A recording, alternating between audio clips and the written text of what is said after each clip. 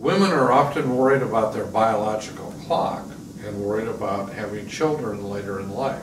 And I'm asked the question, does having children later in life increase your risk of breast cancer? Let me share with you that it is.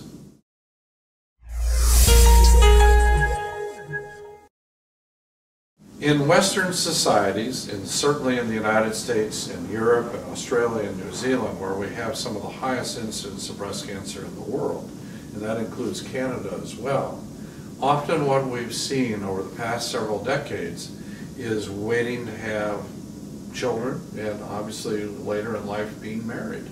This is very, very common. Women want to have careers, they want to have a life, they want to do things that are meaningful.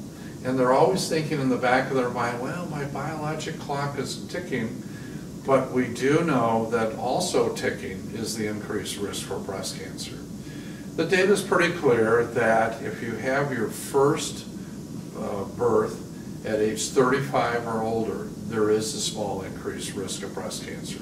We don't know why. It may be that the cycling of the breast, that the breast goes through a cycling with pregnancy prior to age 35 has some sort of protective effect. Historically, we've known that women who had their first live birth by age 18 had a lower risk of breast cancer. Again, not a guarantee, but it appears to have a protective effect, and we don't know why. The cells that line the inside of the ductal system are being proliferated each month as you go through your normal cycle. You will remember that just before your menstrual period, your breasts feel heavier and potentially more painful, and so they're getting ready for pregnancy, and if that pregnancy doesn't happen, they go, oh wow, and go back to where they were. And it may well be that whatever mechanisms are triggered by actually going on to pregnancy are protective in some way. Now we have more and more women having children with in vitro fertilization, and women having children in their early 40s, and some even in their mid-40s. I must share with you candidly that I worry about those women a lot.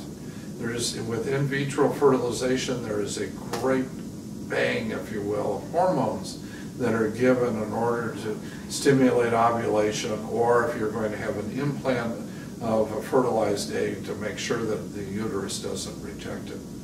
Many of us in the field are worried about, if you've been through IVF several cycles, is that potentially overstimulating the breast and potentially leading to an increased risk of breast cancer? I would say on this subject more to be revealed. But the fact of the matter is that having your firstborn child, age 35 or later, is an increased risk for breast cancer. Be more diligent, screen regularly, and if that is to happen, we'll at least detect it early.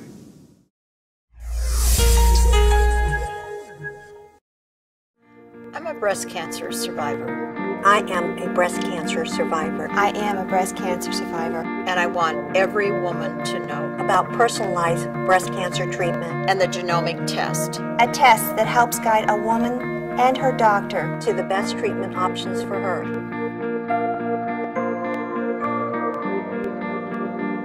Pass it on.